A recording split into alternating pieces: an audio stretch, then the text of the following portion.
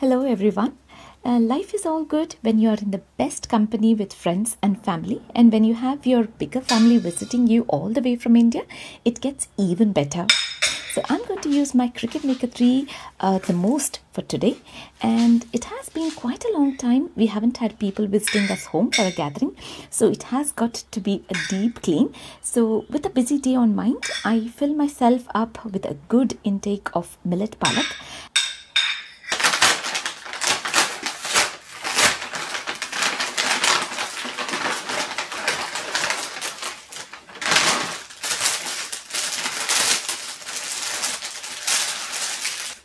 Now, we are expecting 3 little wonderful children home who are a bundle of energy and blessed with lots of talents.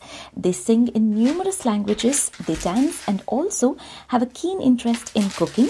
So, I have ordered these colorful aprons from Amazon along with these cotton bags that they can use on a regular basis for the daily activities after school.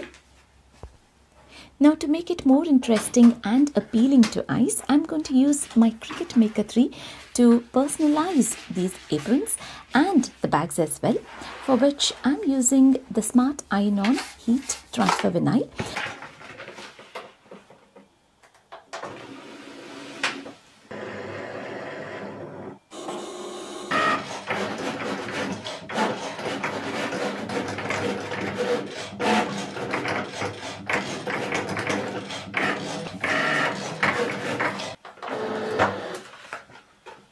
Chosen some beautiful wordings that was a ready template available on the Cricut app, which makes it all easy that anyone can just choose an idea and pick what is available.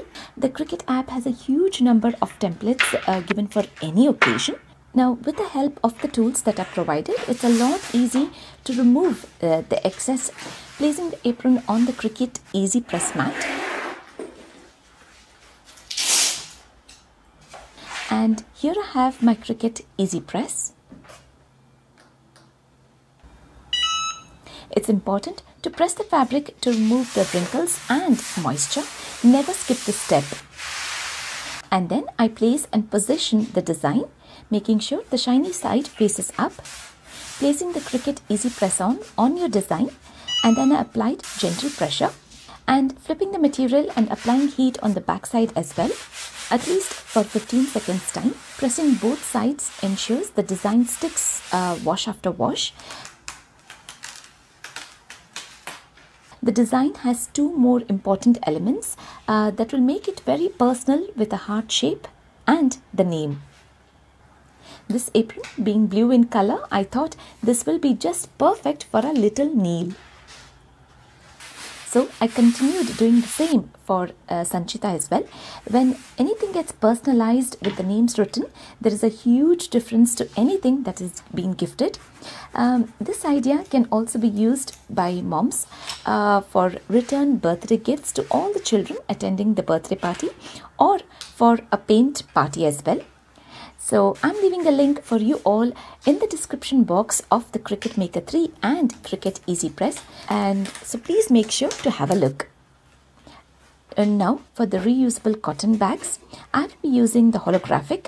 It looks great, and I'm sure the kids will fall in love with this color with just their names on the bag.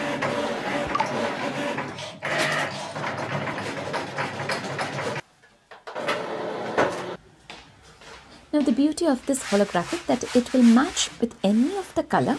So I'm using it on all 3 bags, black, white and off-white as well.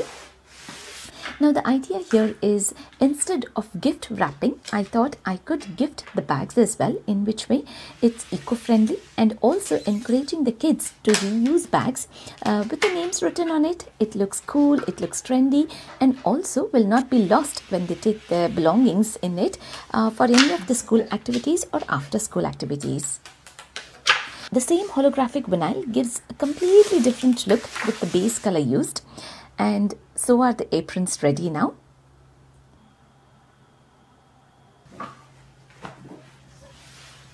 With everything ready, I went out for a quick targeted shopping to Ikea. Another shopping item.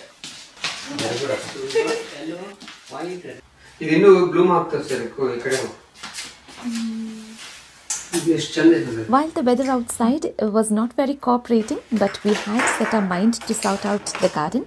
So Santosh bought everything indoors to plant and keep the pots ready and then place them outside. And I bought these cute little spice jars from Ikea.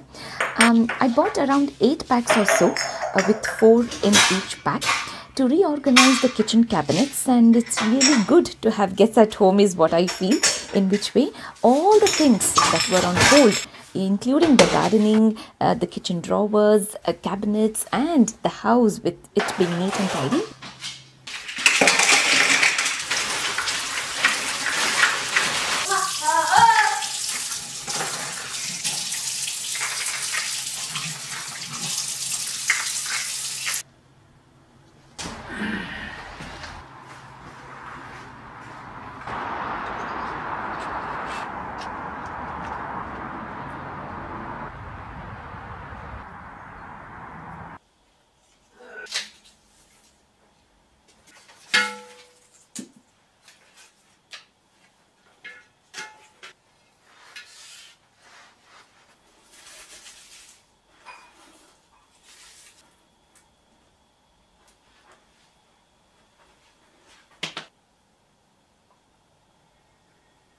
Honestly, having guests is one of the best solution for a good home clean, and that we tend to do many things, and one of the major things that I'm yet to do is the kitchen cabinets.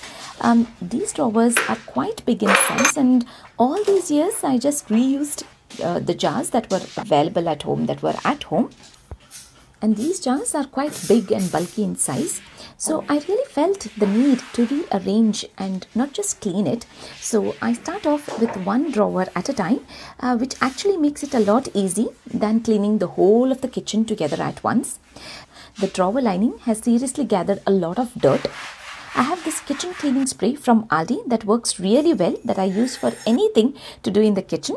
And these kitchen drawer liners are the ones that I've been using for almost 5 years now, and they're working just brilliant.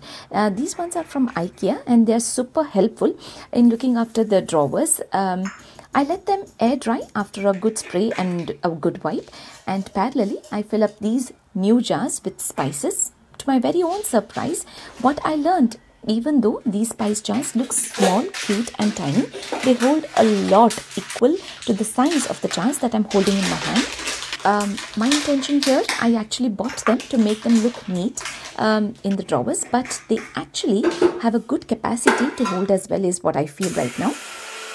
I make fresh powders, cumin powder, jeera powder, Chutney Pudi, and also dhania powder, sappan pudi, and many other powders, so that it smells good, and also these jars will be filled up so that cooking will be easy.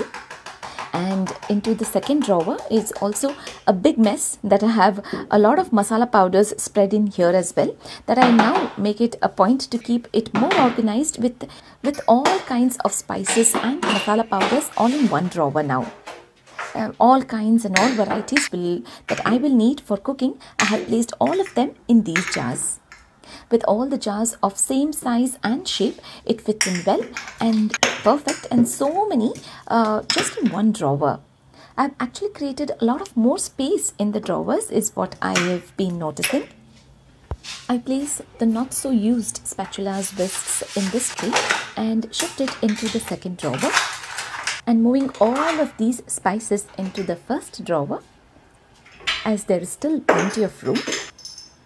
A small white box to hold these herbs and spices.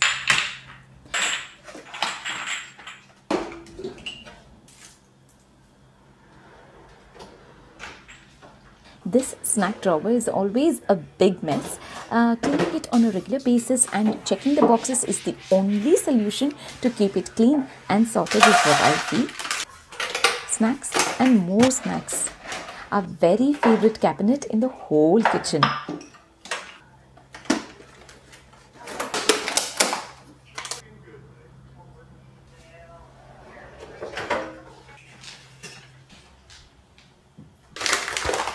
When you go to a grocery store and Asian store, you tend to buy those packs that are about to be finished, and that's when these extra packs also take up the space. I have seriously managed to create space, in fact a whole lot of space.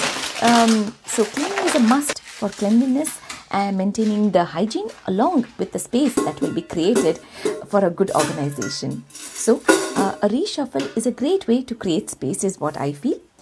These steel dabbas hardly get cleaned on a regular basis, so I give them a good vibe, making them look shiny and sparkly.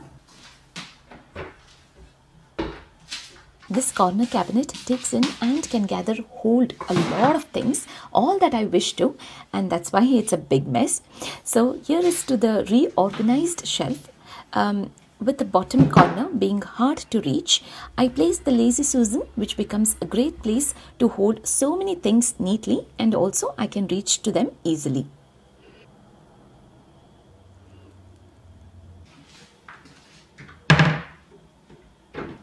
I have a huge pack of unopened pan masalas that I'm always in love with, and here is my favorite shelf just for pan lovers like me.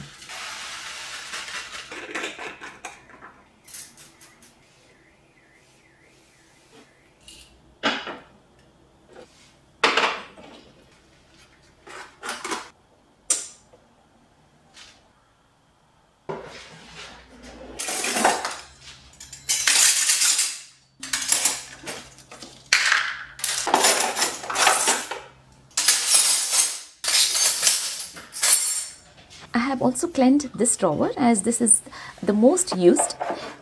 Well, there are altogether 21 cabinets in the kitchen, but I have cleaned only the ones that were badly needing the attention. With all the cleaning, this narrow pull-out drawer has become totally empty, so I place these big jars from the storeroom here. So honestly, the spice jars bought from Ikea, the little ones, turned out to be a good buy for their look and for the capacity, and also majorly fitting many of the things into one drawer now. A good wipe, a good clean was much needed after all the deep kitchen cleaning cabinets and the drawers. Our kitchen is the magnet kitchen, and this cabinet color is astral blue in color. Just a spray on the handle and on the cabinet doors is plenty to make them look shiny and sparkly. I just use the kitchen every day for regular cooking and for the shoot as well, and it becomes important to clean and wipe and look after the cabinets. So this was me planning ahead 2 days earlier to clean, dust, wipe and make our house look sparkling clean and shiny. So I planned the days in such a way that it should be easy for me. So this was me for day 1.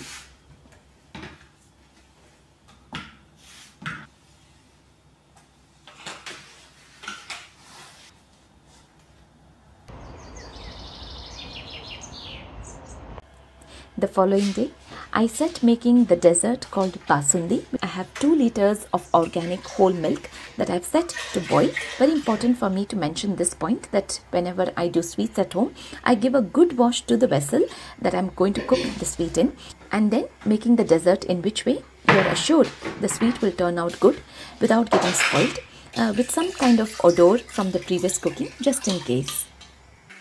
In the mixie jar, I have around 200 grams of dates that I have soaked in water overnight, that I'm going to grind into a fine paste along with its water. 100 grams of tamarind pulp, 50 grams of jaggery and more water. And very importantly, to keep stirring the basundi every now and then so that the bottom doesn't get burnt.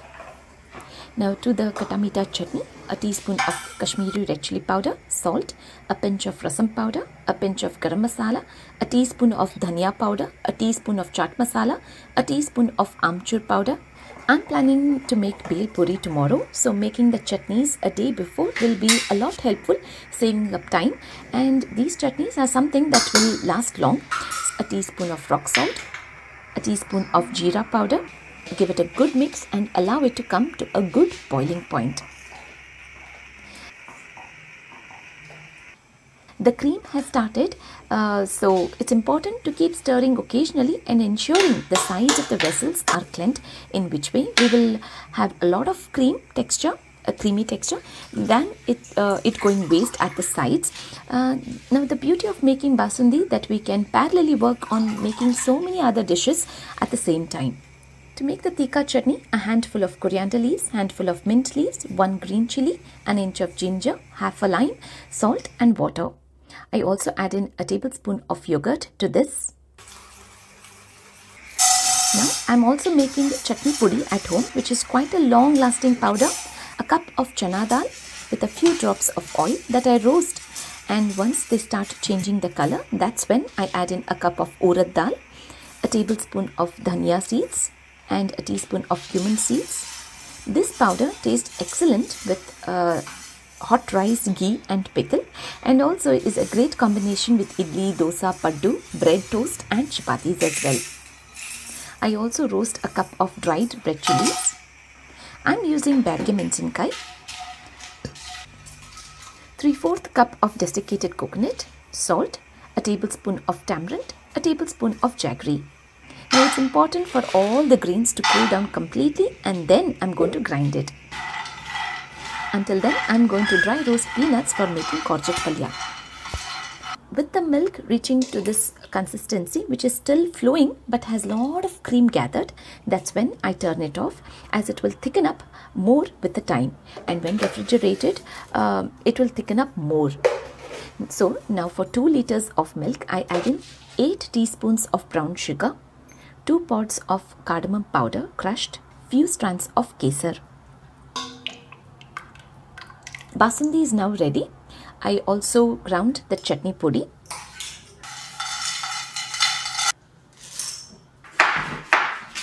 I also peel off the skin from the peanuts and make it into a coarse powder.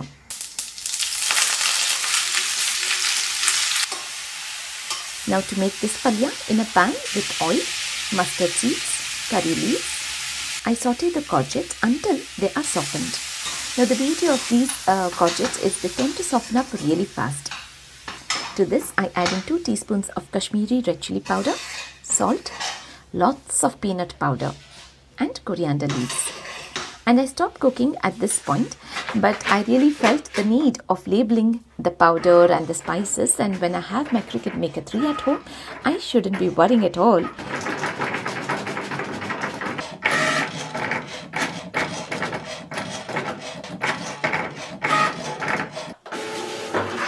I use a bright, beautiful base color cut in circles that I stick first, and then the names of the spices.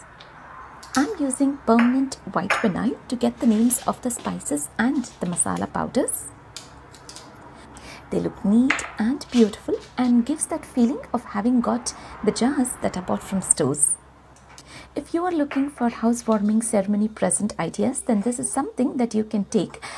I'm very happy the way it has turned out, and now there is no way that anyone working in our kitchen will get mixed up with the spice jars. And this is the final arrangement and I'm loving it. Thanks to Cricut Maker 3 for being so versatile that I can use it for any of my tasks that I wish to. And it is a one-time investment is what I can say, that you will be very happy to have one at home just for yourself, that you can actually start working on from your own home in setting up your own business, creating plenty of stuff with the help of Cricut Maker 3.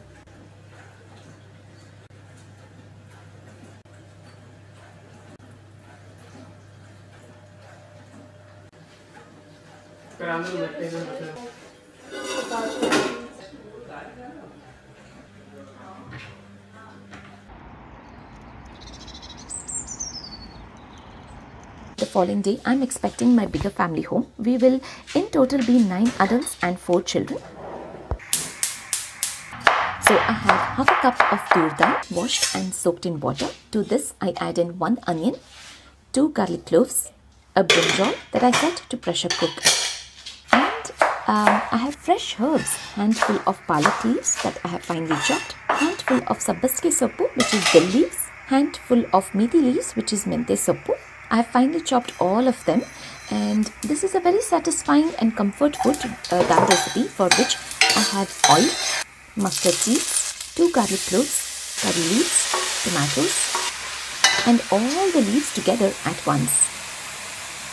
And then I add in the dal, water, turmeric, 2 teaspoons of homemade garam masala, a teaspoon of green chili paste, tamarind pulp and salt to your taste, along with the grated coconut and coriander leaves.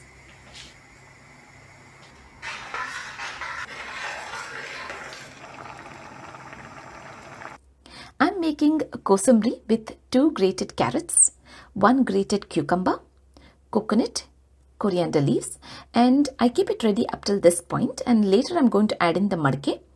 And it's always such a nice feeling when children come to help in whatever we do. Sanika has been helping me so much. Now I'm making beetroot thalu.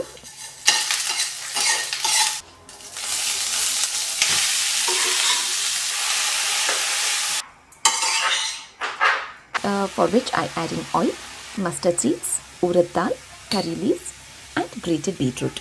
I add in water, and then I add in a teaspoon of Kashmiri red chili powder, salt, grated coconut and coriander leaves.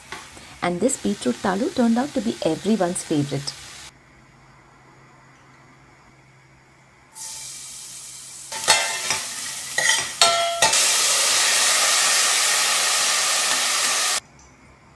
To make tomato rasam with oil and freshly crushed garlic, I have used 6 cloves, and then I add in 6 tomatoes, a tablespoon of dhania powder, a tablespoon of cumin powder, half a teaspoon of pepper powder.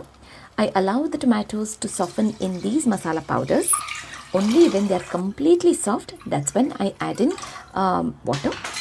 I have used around 1.5 bottle of water, and it's important to set it to boil at least for good 10 minutes time for the water to be nicely infused in the masala powders.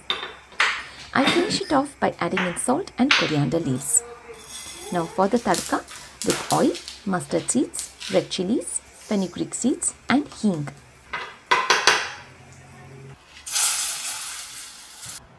To the basundi, we have added finely chopped cashew nuts, and you can see how thick it has turned out now. Palak rice ಮುಗಿಸ್ತೀನಾ ನೀವು ಹೆಸರು ಬೇಳೆ ಮಿಕ್ಸಿಗೆ ಹಾಕ್ಬಿಡ್ರಿ ನೀರು ಚೆಲ್ತೀರಾ ನೀರು ಚೆಲ್ಲಿ ಮಿಕ್ಸಿಗೆ ಸಂಚಾರ ಇಟ್ಕೊಂಡು ಸಾಕಲ್ಲ We are planning to make moong dal vada, for which I have 1 cup of moong dal washed and soaked for 4 hours time. That is grinded thick with no water added at all. To this I add a teaspoon of cumin powder, a pinch of cooking soda, salt to taste, a teaspoon of green chili paste, 12 mint leaves finely chopped, half a bunch of dill leaves finely chopped, and I keep it ready to this point.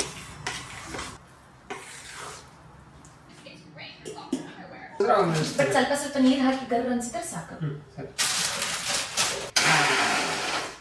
Now to make the palak rice, we are not blanching the palak leaves to retain its nutrient values, but just grinding it directly to get a puree with water. In a pressure cooker with a tablespoon of oil and a tablespoon of ghee, 1 star anise, 2 cloves, 2 cardamoms, 1 palav leaf, a teaspoon of cumin seeds, 1 big onion cut lengthwise, a teaspoon of garlic and ginger paste, handful of potatoes, a cup of basmati rice that I've washed. Now what I do to get a rich flavor to the rice, that I give a stir to the rice nicely to warm it up, and then I add in a teaspoon of puliyogre powder, handful of peas, palak puree, green chili paste, turmeric and salt. 2 cups of water, and I pressure cook it for 1 whistle.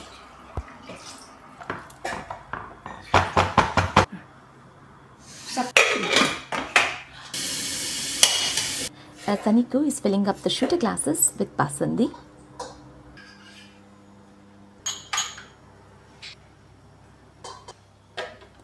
Now parallelly, to make the bhel, I have measured the mamras, and I have also measured in a bowl full of Bombay mix, a bowl full of papri, chatpata greens.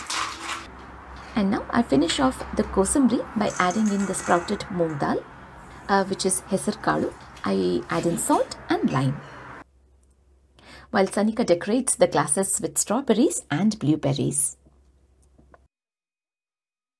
I clear up the whole island, making space and keeping the bhel puri items on one side. And this is how I make the cones for bhel, using a paper plate, cutting it to the center point and then twisting, turning to create a cone shape that I staple so that it holds firm. And it's an interesting way to serve chaats at home to your guests.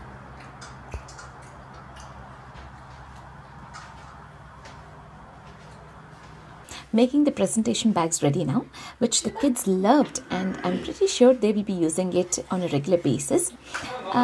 We also bought them chopping boards and chocolate boxes for the girls and a water bottle for Neil.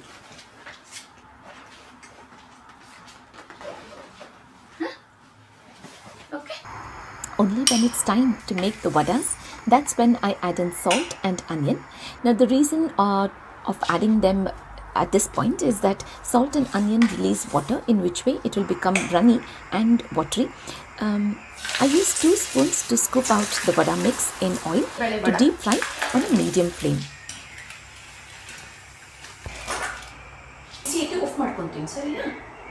These vadas turned out really tasty.